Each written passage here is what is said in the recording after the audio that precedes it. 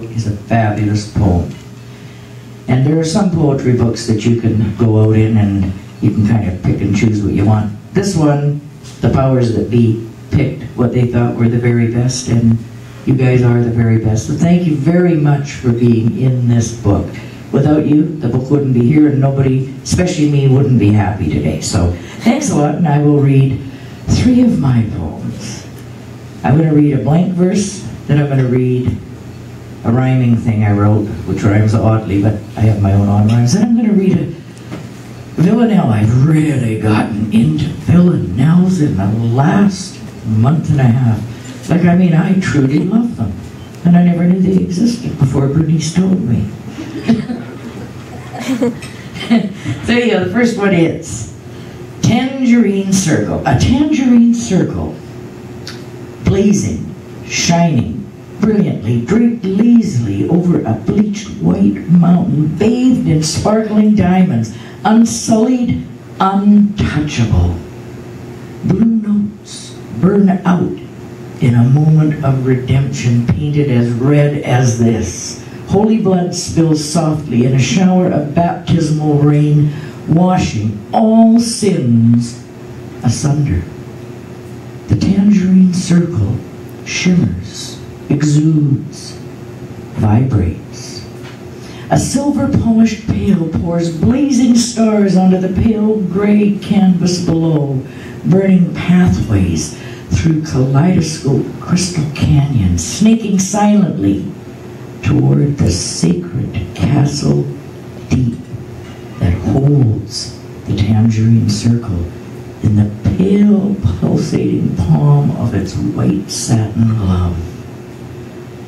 Hand clenches into a fist. Twilight awakens. The tangerine circle dims, darkens, sleeps. I really like thinking about ships. I'm a little bit afraid of water, but I like thinking about ships. So this Ship of Dreams is really not about a ship at all.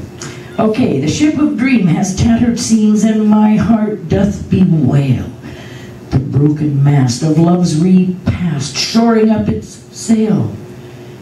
And all the livelong while, no measure of a smile, no consolation gleamed from happenstance, a brief romance, a passing dance in cold fell clutch of circumstance.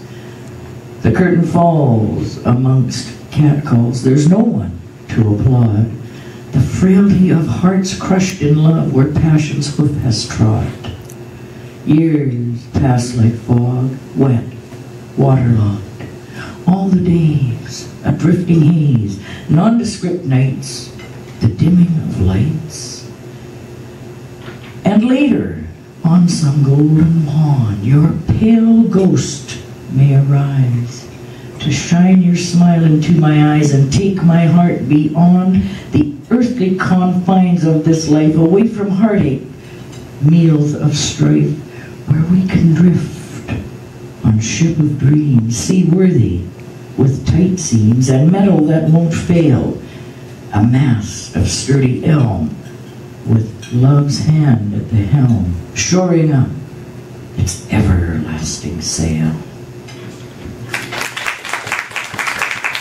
Thanks so much. Now my villanelle, which I just couldn't wait to get to here. A broken wind chime. I've seen a few. I don't know if anyone else has. They just quite intrigue me. A snow-cast heart, frozen in time, unrecognizable, beating no more, hanging beside a broken wind chime. Silent creature in pantomime, in unfinished symphony, no music, no score. A snow-cast heart, frozen in time. Robbed of its rhythm, robbed of its rhyme, locked in a steel cage, no window, no door, hanging beside a broken wind chime.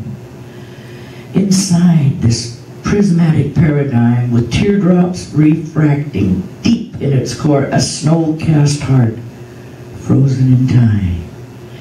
In a bed of dampened dreams and burnt lime, a remnant of what it was before, hanging beside a broken wind chime. Love leaves behind a most grievous crime in the wake of her careless swagger and sway. A snow-cast heart frozen in time, hanging beside a broken wind chime. Thanks so much. Thanks, everybody. We're going to take a few minutes. Poetic Justice happens. There's 3 features. We're going to, just let's all mingle and square dance and wrestle for a tune. Thanks, everybody. Please mingle, enjoy, and I really appreciate you guys all so much. If I have anything to say on the roster at Heaven, you're all getting in.